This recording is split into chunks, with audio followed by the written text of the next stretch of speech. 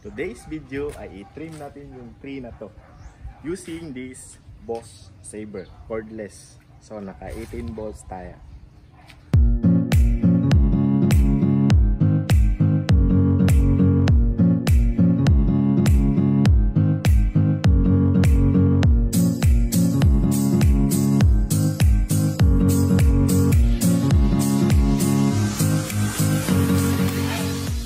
Hold up.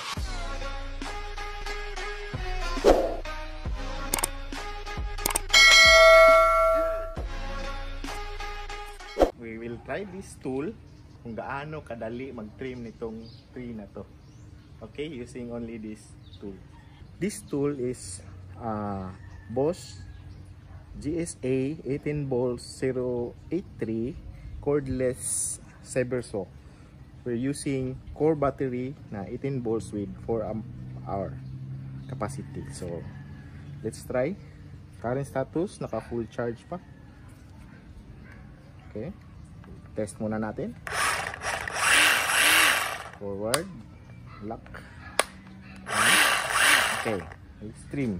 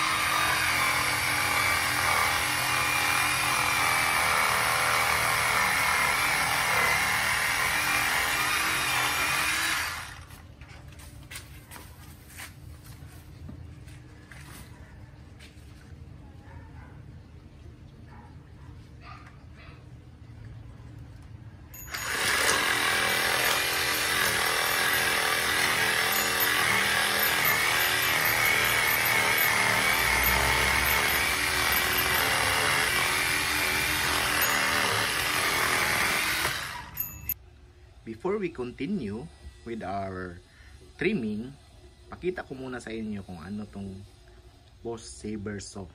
Actually, ito yung box niya. This is purchased from Amazon. As you can see, Bosch, Robert Bosch Tools Corporation. Yan. Amazon.com Dallas. So, I think this model, wala to dito sa Pilipinas, but you can buy this Sabre saw here. Meron silang version nito. Magkaiba lang yung model. Still 18 volts. So let's try to open the box. Inside the box is another box.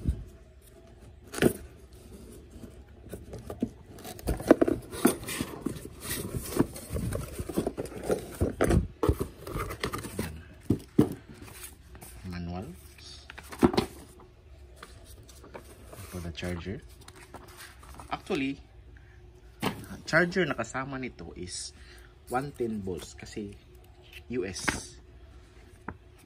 So ayan, manual ay warranty card.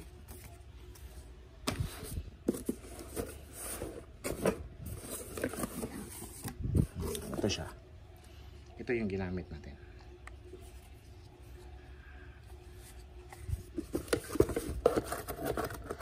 Actually, the blade is, ito yung ginamit natin, wooden, good for wood. Yan, as you can see, malalaki yung ngipin.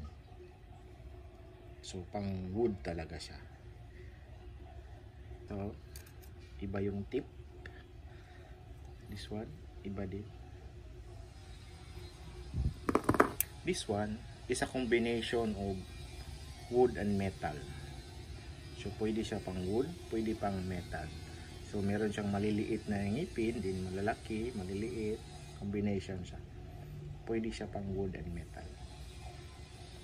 Meron ding nabibili nito na good for metal only. So kung gusto mo mag-cut ng purely metal, yun ang bilhin nyo. Meron ding sizes nito na medyo mahaba. Ang good thing nito is madali lang ikabit. Yan. Insert mo lang dyan. Twist muna. Twist. Then, pasok. Release. Lock na. Pag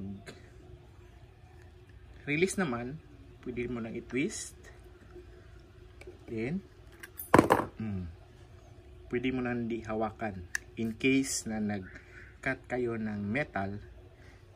So when cutting metals, this blade umiinit siya, so di mo mahawakan. So in case this blade is getting hotter, no need to worry in releasing the blade.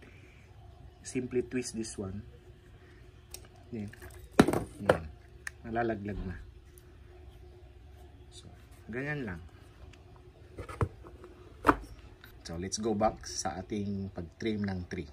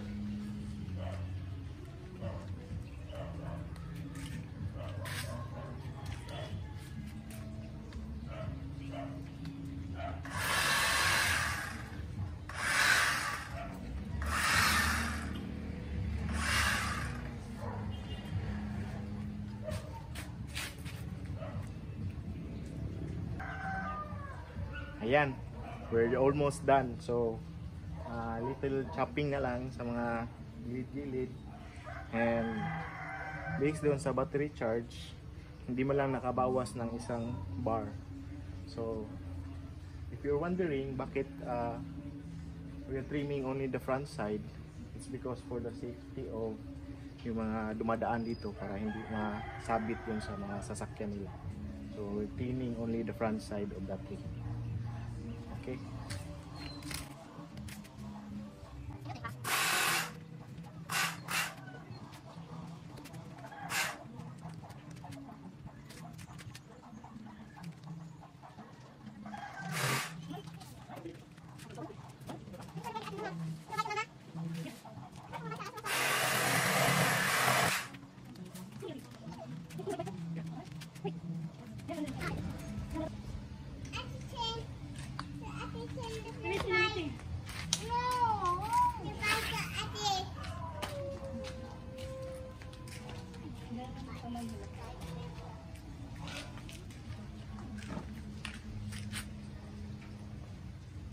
Okay, we're done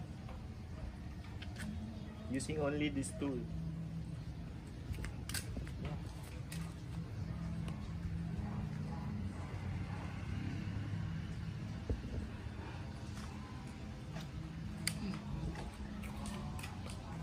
At dyan nagtatapos ang aming video for today. So, don't forget to click like and subscribe. And hit the notification bell para updated kayo sa aming mga bagong videos. Thank you for watching! Bye-bye!